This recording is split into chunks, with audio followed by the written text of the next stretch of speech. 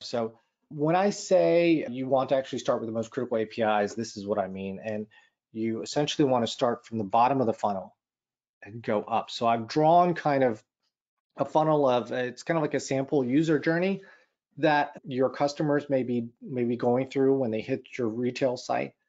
And the reason why we advocate going from the bottom up is because the people who are hitting the bottom of your funnel have the highest intent.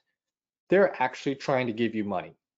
And so they're well qualified. They have found something that they want, and they want to actually transact with your business. And the last thing you want is to leave money on the table.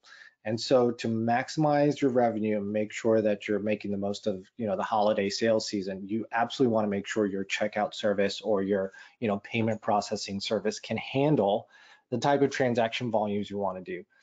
And so you start from the bottom and you move up. And so prioritize the funnel in reverse order.